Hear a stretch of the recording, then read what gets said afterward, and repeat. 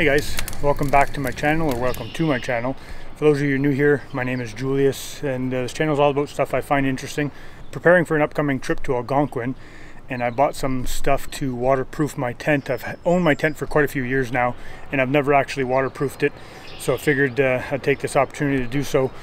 It's pretty windy today, so I picked an area in my yard that is sort of secluded from the wind. The pool is sort of blocking it, just so that when you're spraying it, it doesn't, goes on the tent instead of blowing off.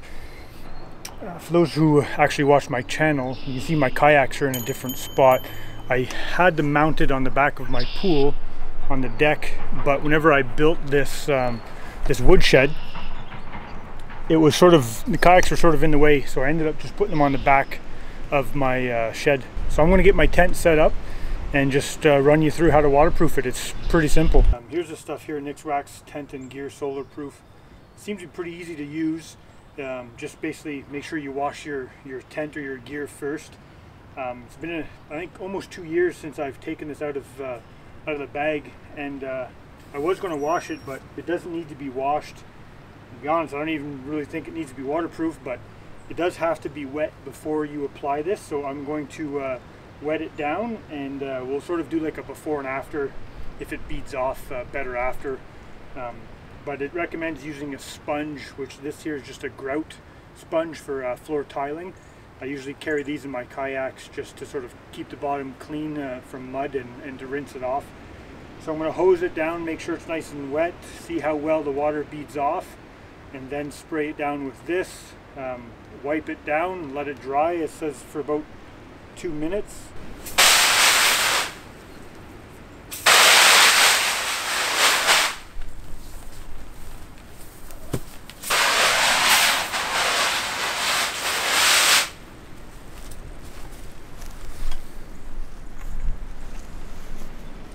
Well, it still beads off pretty good.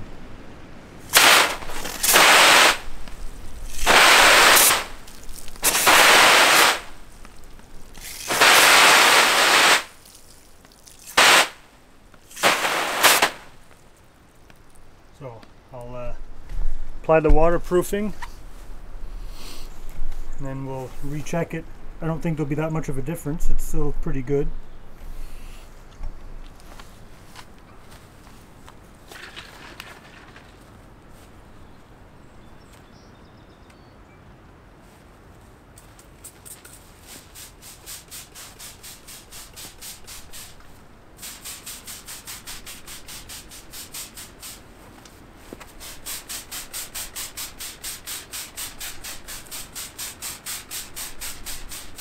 I'm just basically going to pick each area.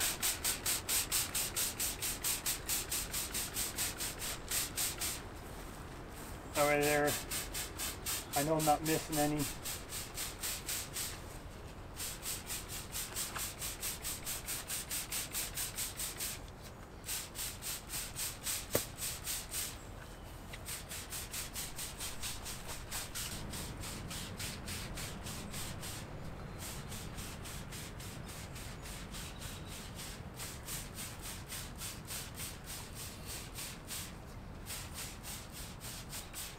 Got a pretty wide, nice mist on it. It's a 500 ml bottle.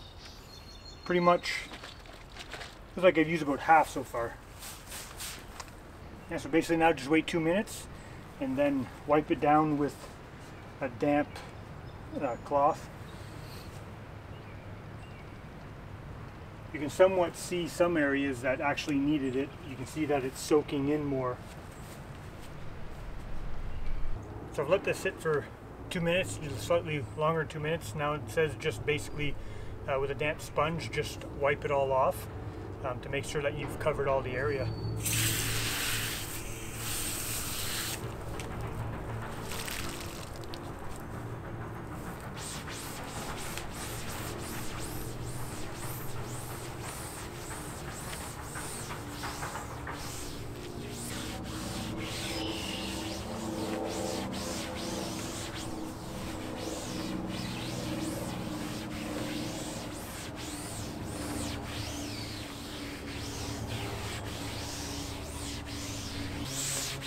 That's pretty much it. You just have to wipe it off, let it air dry, wiping off the excess.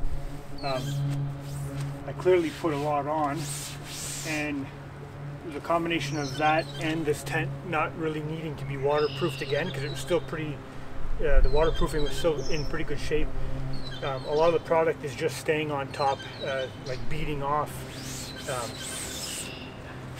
There's only some areas where you can see where the tent's actually absorbing it, and in most other areas it's just the product is just staying beaded on, which I guess is a good indication that the waterproofing from the original manufacturer is still pretty good.